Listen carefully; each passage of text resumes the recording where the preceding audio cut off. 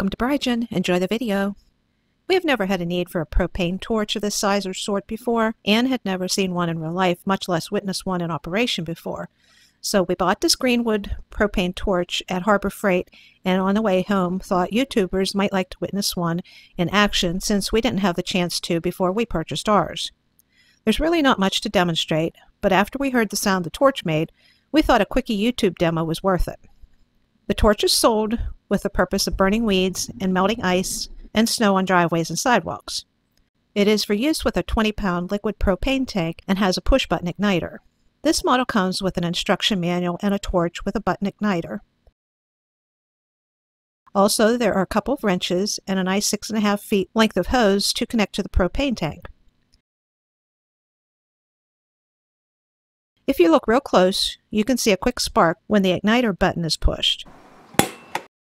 These are the specifications listed in the manual. There is a note in the manual stating that a tank wrench is not included. The silver wrench that was included fits on this nut and this nut that are on the handle and burner unit. The gold wrench fits the nut on the hose. The manual warns not to use thread seal tape on the hose connector when you connect the hose to the propane tank. Using counterclockwise turns, make sure to tighten the hose onto the tank. Then attach the other end of the hose to the handle and use the gold wrench to tighten the nut counterclockwise.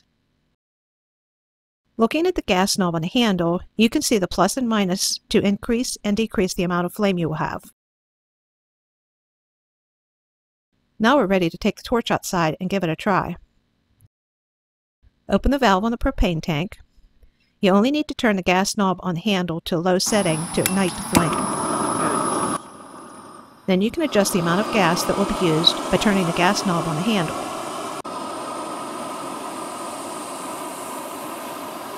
Then you get the full effect of the flame when you pull the trigger. There's not much you can use the torch for, but today we're going to be using it on our charcoal grill to burn off some remaining residue that accumulates on the inside and creates a smoke that gives the meat a strange taste when we grill. First though, we'll scrape off some of the thick buildup from the grill and lid. Now for the fun part of burning off the residue in the charcoal grill and underside of the lid.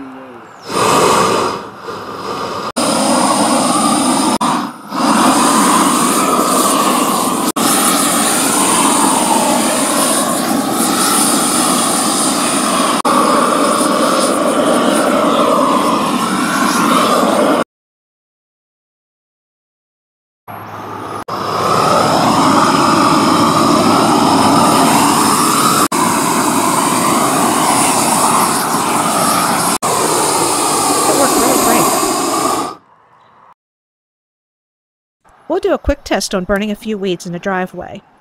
We have an ongoing series on our YouTube channel where we are running experiments to kill weeds in our driveway. We may consider doing an experiment in the future, testing the practicality of the torch to kill weeds for our YouTube series. Normally the price of the torch is $29.99, but with a 20% off coupon from Harbor Freight, the price was only $23.99 plus tax. We hope this video has been fun. Check out our channel for more fun videos and information. Thanks for watching.